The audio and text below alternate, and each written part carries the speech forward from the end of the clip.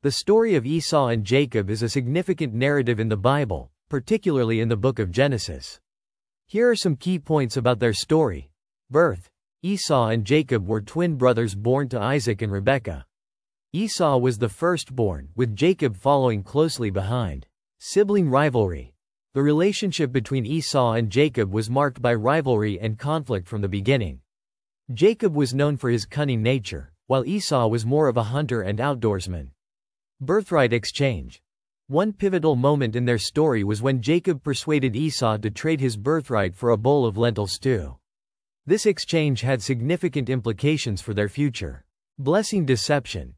Another crucial event was when Jacob, with the help of his mother Rebekah, deceived his father Isaac to receive the blessing meant for the firstborn Esau. This deception further strained the relationship between the brothers. Separation and reconciliation. Following these events, Esau and Jacob went their separate ways, but eventually, they reconciled after many years of separation. Symbolism.